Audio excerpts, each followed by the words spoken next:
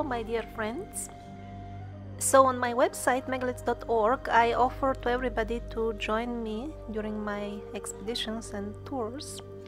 But since the possible destinations are so many, and because I'm quite busy making videos for you, it's impossible for me to make an entire website which properly gives information about what these tours and expeditions would be if you book one. And that's why today in this video I'm gonna tell you all about the exact itineraries of the various possible destinations, how to book it, also who will be with you on this tour, how long can it be according to the destination. Also, often people ask me when they want to book something, is this confirmed already or is it under question? And how much exactly will it cost? What is included in this cost? Also, what is the difference between the tours I offer and other similar offers? And much more.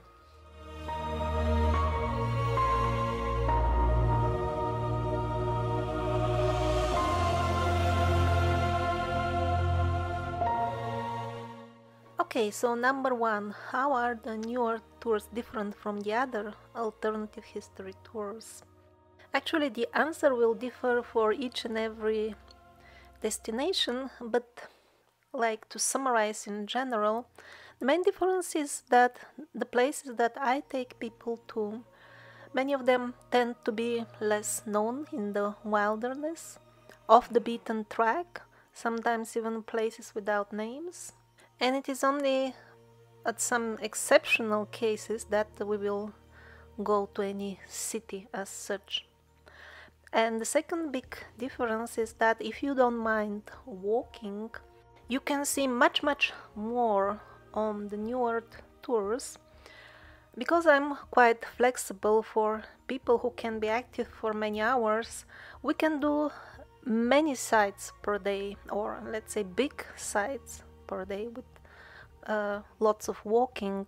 Well, the tours in which you see a fixed schedule, like the first day you go to this and this site and it is well known with entry fee and everything is already pretty much known in terms of what is to be expected, those are tailored in such a way that anybody can manage that much, and that's usually not much.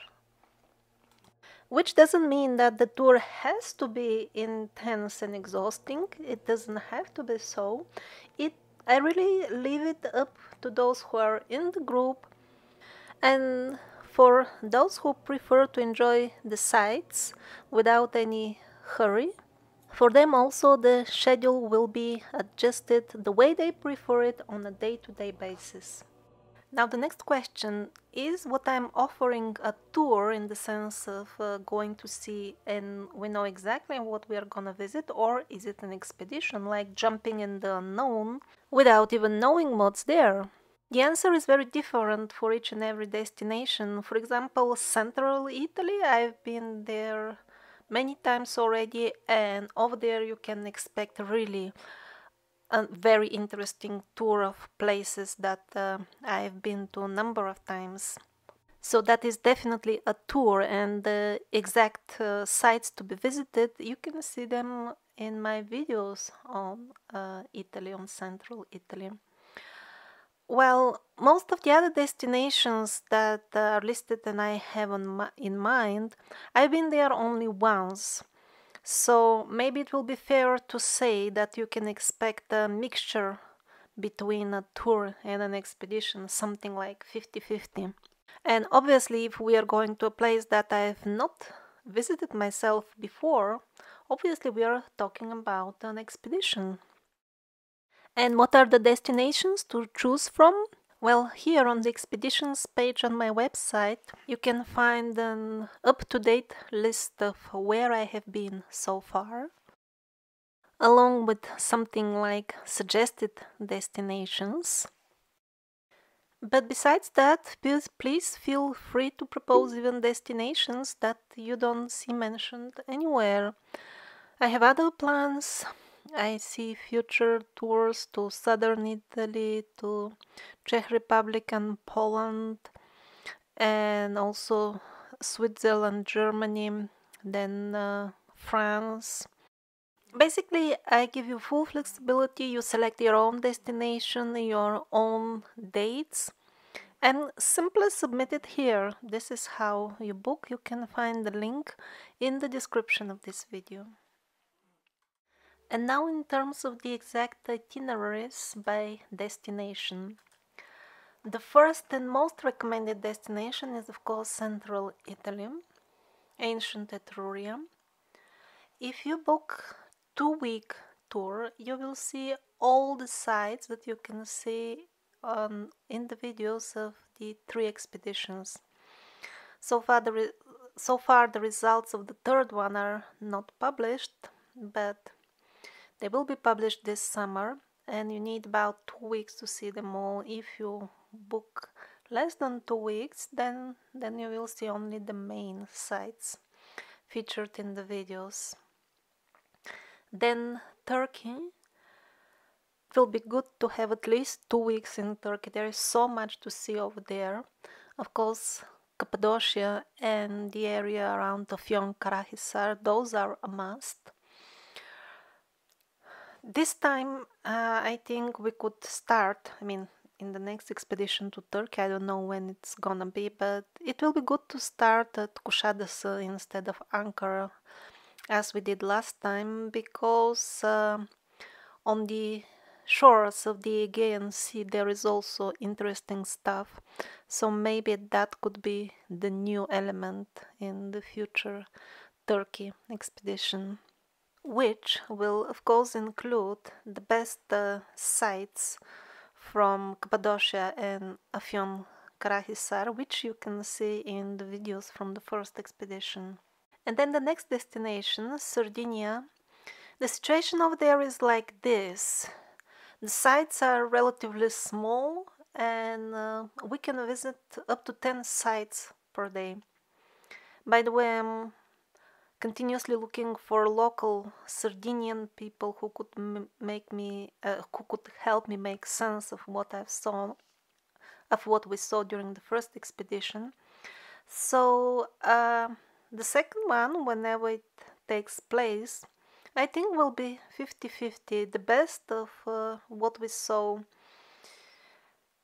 earlier this year, and a lot of new sites which we could not reach because on my map of Sardinia there are over 8,000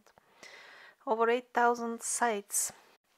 I hope very soon, within weeks or maximum couple of months, I'll be able to publish the video material I have from Sardinia, and that will give you a very good idea of what you can expect. Countless nurages, really at every step. While you see one nurage, most likely in the distance you will spot the ruins of a couple of other nurages, if they are not overgrown by vegetation. And Domus de Llanas also, there are really lots of them. As far as the nurages, maybe there were some 30,000 of them. And as far as Domus de Llanas, the sites as such would be in the hundreds. If we count the individual apartments, then it would be in the thousands. So what I personally enjoyed during the travel in Sardinia is that we don't have those long drives, like driving a couple of hours to go somewhere. It is like stopping every 20 minutes for a new site. And even if some of them was locked or not very impressive, we would surely have at least a couple of outstanding sites per day. So it was nice and refreshing to travel over there. The next destination is Cambodia. It's a destination that can be covered in a week, and it's the largest complex of ruins on Earth. I agree with that one. Although it's from mainstream sources, this time I think it's true. It's just so many temples over there. It takes about a week to see them in detail. The other possible destinations are southern Italy, Spain, mostly northern and central Spain, and France. Those I have not explored much. To southern Italy I have not been at all, never before, so those will be really like expedition style, looking for new things. They will not be a tour, so surprises are possible. And Sri Lanka as well. There are interesting places there, but I've never been there before, so that will be completely new exploration, at least for me. And as far as Bulgaria, that can be only a very short tour in the Rhodope Mountains for those very interesting jumping vehicle tracks, so to say, or whatever it is. At least that's what it resembles, along with this very interesting site called the Tortoises. I usually don't recommend this tour, not because the sites are not interesting, but because they're too small.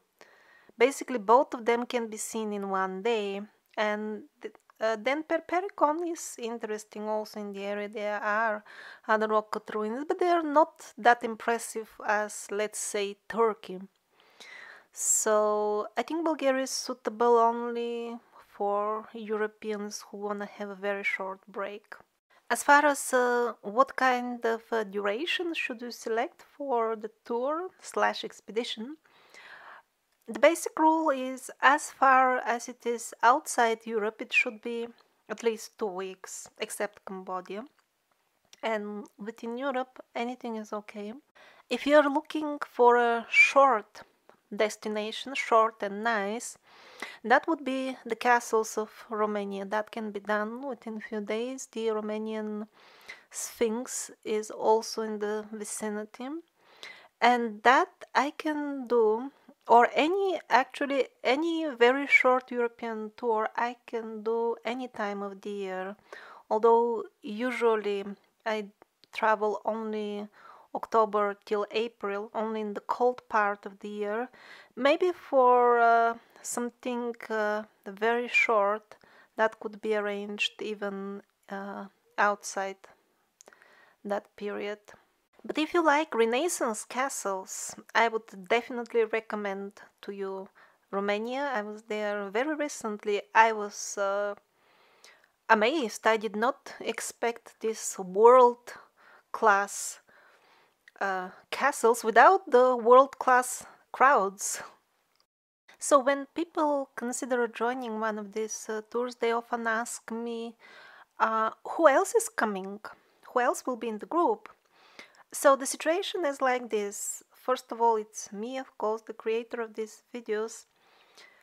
And also, usually there will be somebody who drives the vehicle, because ground transport is also included in the cost. And also, I have people who have been with me already on a number of expeditions, and they could be with me again in the future. At the moment, I no longer make video announcements or video invitations for each and every expedition, but I may decide, depending on the situation, if you book, let's say, a tour or expedition, to announce it in a different way. Usually it will be the newsletter, but the situation may change. Or something else that people ask me actually quite often is, do you have a list of expeditions which are like confirmed and we can join them so that the cost will be less, because the more people come, the lower the cost? Well, I no longer publish such list, but I may announce sometimes expeditions on my newsletter, to which you can subscribe at megaliths.org.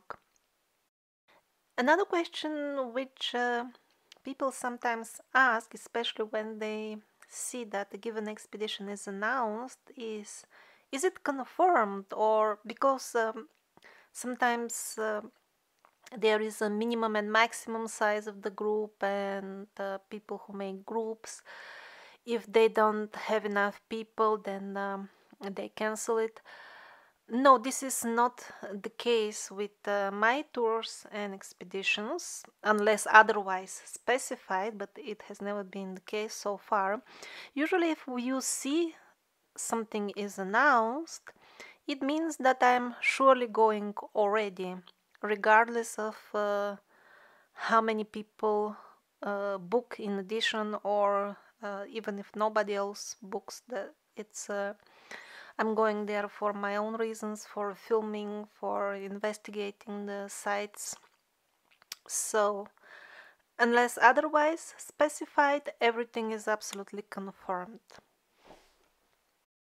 As far as the actual cost of a given tour or expedition, of course, I can say that for sure only after having the information like the exact destination, dates, hotel class, how many people are you, then I can give an exact quote. There is a sample price on the booking page, but this is just a sample. It will vary a lot according to the destination.